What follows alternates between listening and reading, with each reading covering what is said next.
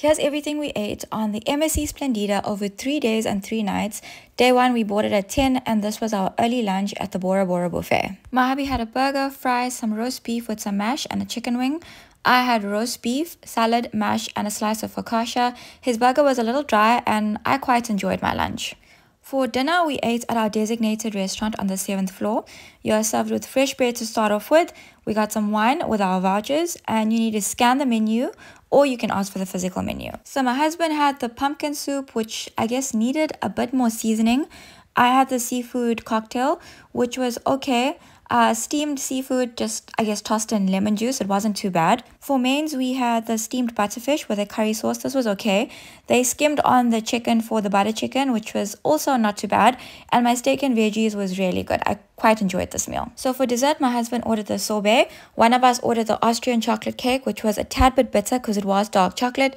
I had the pistachio cake, which I quite enjoyed, and Evian got lots of cheese on his cheese platter, as you guys can see. The portions are quite small, but you can always go to the buffet after. So dinner on the first night was so-so. For breakfast, we ate at the Bora Bora buffet. Started off with some oats, fruit, and yogurt. I also had some bacon, mini lamb sausages, and a fried egg. For lunch, we ate at the restaurant on the 5th floor. I had the walnut and blue cheese salad. I expected a bit more with regards to flavor. The pea soup was also under-seasoned. My leg of lamb, the roast leg of lamb, was really good with the veggies. And this chicken curry that we also ordered, it was okay. It wasn't too bad. And I love a good apple crumble, and this was really good as well. We ate at the Bora Bora buffet on the second night. I had the Goan fish curry, which was quite pleasant. For breakfast on the second day, we had a really lovely view at the restaurant. Tea and filtered coffee is complimentary. This was the most under-seasoned meal that I had. Eggs Florentine with a side of bacon and beans.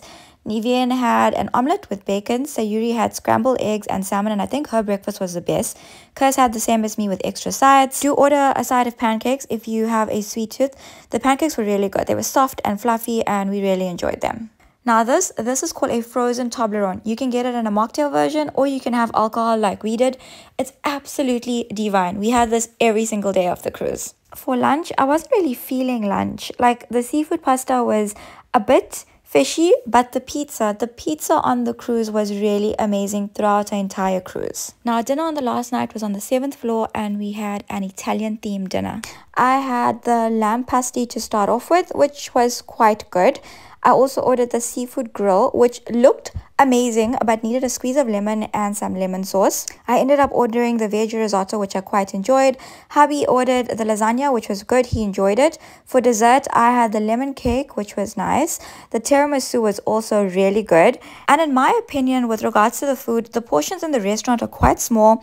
I found the meals to be more pleasant and beautifully presented.